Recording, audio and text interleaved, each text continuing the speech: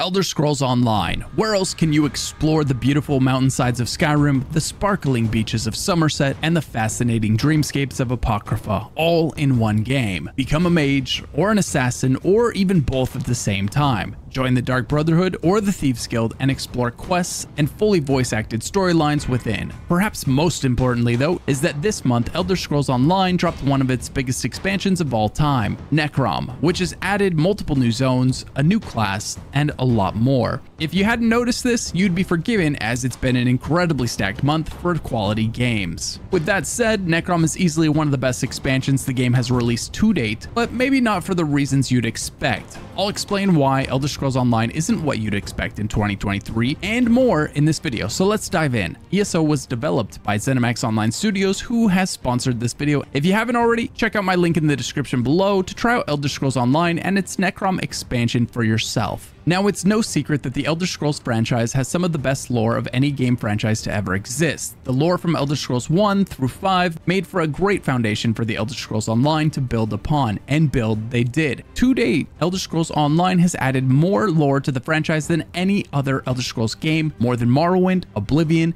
and even Skyrim. The sheer size of this game is absolutely insane, and every ounce of it is voice acted to create the most immersive experience possible by household names like Kate Beckinsale, John Cleese, and Nolan North. This game has spared no expense when it comes to trying to tell you the best stories possible in the most immersive ways possible. ZeniMax has been adding massive expansions to ESO for nearly a decade, and so when I say they've just added one of their biggest and best expansions ever, that's saying something. So what is the ESO experience like in 2023? In ESO, you create a character and you get to choose your race. Do you want to be a Dark Elf, a Breton, a Thirsty Nord, a Magical High Elf, a Sneaky Wood Elf, or perhaps something with a little more fur? Straight away, during the class selection, you're greeted with a new option. With the Necrom expansion, you'll now have 7 classes to choose from, being that they've just added my favorite class in the game. Why is it my favorite? I'm glad you asked. It's easy to pick up and easy to play. It looks insanely cool, and it's powerful in all the right ways, making it perfect for questing through the zones of Tamriel or delving into the dungeons and raids tucked therein. It's hard to explain why a class is fun to play, but I'll try. Zoss did an amazing job with the visual and the sound design. It really feels a step above the rest of the classes,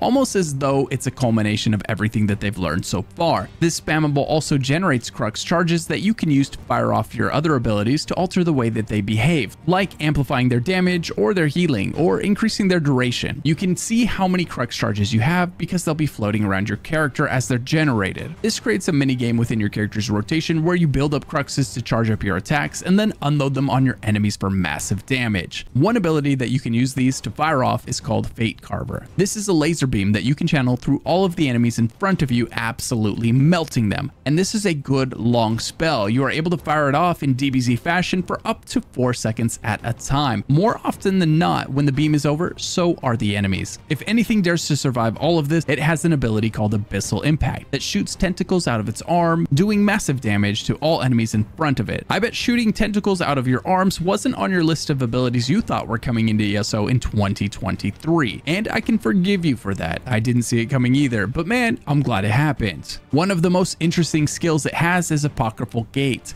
You can use this ability to teleport up embankments or to give friends a ride to your location. I would love to see a version of this skill have more permanence so you could lay it down strategically in group content. Every class needs a great heal, and a lot of times you'll see classes having to leave their class skill lines to go find one. The DPS skill line has an ultimate known as the Unblinking Eye. You summon an eye that lets loose massive damage on your target. The healing ultimate is Vitalizing Glyphic. This ultimate summons an epic cube that pulses heals out to everyone around it. Finally, the tanking line gets the Gibbering Shield, which acts much like you would expect a shield to act, with a couple of surprises added for flavor. Once you've chosen your class, it's time to dive into the world of Necrom or Skyrim. Really, the choice is yours straight from the moment you land in the game. Elder Scrolls is a massive open world that lets you go anywhere, anytime you please. So if you want to dive into Morrowind on day 1 and Skyrim on day 2 and Apocrypha on day 3, you can do that. Follow your axe or your staff or your daggers wherever your curiosity leads you. This freedom definitely makes ESO unique, as it allows you to visit your favorite Elder Scrolls areas first in case there's one you're eager to get to. Once you decide where you want to go, it's never a bad idea to pick up a companion. ESO companions are NPCs that will follow you everywhere, remark on the things you do, sometimes happily and sometimes disappointed. You can give gear them up and choose their abilities and have them by your side in and out of battle. Just don't take Ember fishing. She hates fishing. With Necrom, ESO added 2 new companions. One companion is Sharp as Night, an Argonian warden who has a backstory reminiscent of the Bourne movies. One day he woke up not knowing who he was or where he came from, but he definitely knew how to fight. So you can choose Sharp as Night and help him figure out his story, or you can choose Azendar. How much of Azendar's mind has been lost to the pursuit of knowledge in Apocrypha?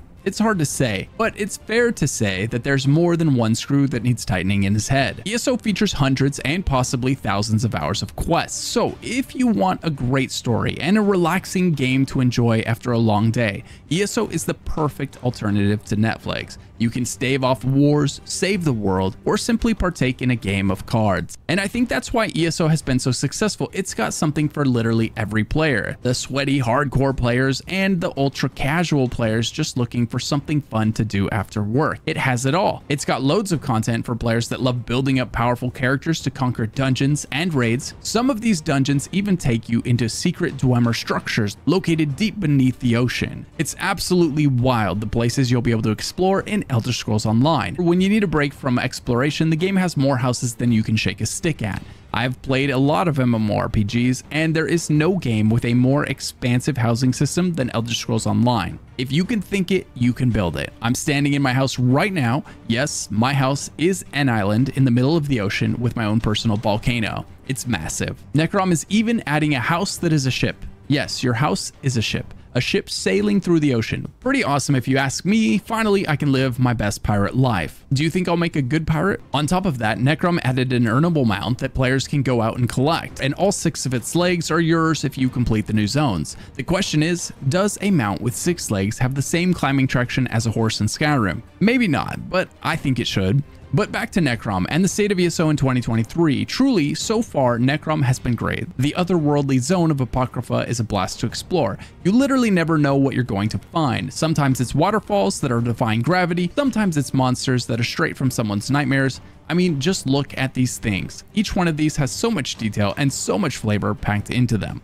So why is Necrom one of the best expansions ESO's ever had? And why is 2023 one of the best years for ESO players? Well, Necrom added not 1 but 2 new zones, and it added 2 companions. It added new delves, new world bosses, and a new trial. And it did all of that while adding an amazing new class to the game. It added tons of new voice-acted quests, and started a massive new story arc that will be continued into the future. This makes it a perfect time to jump in and start playing ESO at the beginning of this new story arc. It also has an earnable mount that the average Joe can go out and acquire, as well as the prestigious mount that can be earned from the new Trial Trifecta achievement. It's really cool to see the devs adding more earnable rewards for the players that aren't able to devote their lives to progging trials every week. It shows that ZOS is turning a corner that has me very excited for the game's future. Simply put, Necrom added more things and higher quality things than most of the expansions that preceded it, and players are loving it. It also listened to player feedback and added features and quality of life items that players have been requesting. It feels like a bit of a renaissance for Elder Scrolls Online. It's great to see that they are back to putting out massive, high quality expansions. And of course, this expansion features a brand new raid for players to enjoy. This one sends you inside the mind of a friend to save his life. It's a great story and a great experience. On top of all of this, ESO will also be adding a group finder for trials in the 3rd quarter and an endless dungeon in the 4th quarter with what they have described as roguelike mechanics. Details are still pretty sparse on the endless dungeon, but it's great to see that the developers are still willing to think outside of the box to add completely new types of content for the players. And that is why Elder Scrolls Online is not the game you expect in 2023. Its expansion is more impressive than years past. It's got an entirely new class, it's got entirely new companions, it's adding quality of life changes that the community loves, and it's adding completely new types of content that the game has never had before, almost a decade into its life. ESO is really shaping up to be an amazing game for Elder Scrolls fans to play through and explore. If you enjoyed Skyrim or Morrowind or any Elder Scrolls game, you've got to give ESO a try. You can play it like a single player game, or you can make friends with other fans of the series. Like everything in ESO, the choice is yours. Play Elder Scrolls Online and its Necrom expansion right now using the link in the description below. Elder Scrolls Online Necrom is available now on PC, Mac, Xbox, and PlayStation. If you've been enjoying Elder Scrolls Online, or if you enjoyed this video, be sure to give it a like and share it with your friends. Massive shout out to my YouTube members for supporting this channel in the big way that you do. If you'd like to become a member for behind the scenes footage, access to a private Discord channel, and more, click the join button below. Sincerely, thanks for watching, and if you're not sure what to do next, check out one of the videos popping up on screen right now.